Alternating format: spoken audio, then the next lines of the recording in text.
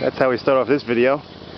So they started construction on the comfort station at Seba Avenue Park. And I'm standing in the outfield of the Little League, and there's probably at the shortest point maybe 15 feet between what would be the construction fences to the Little League fence here. But they put up their fencing, or at least the poles for the fencing today, and I guess we'll just be following all the updates for this. But as you can see, it started, and there you go.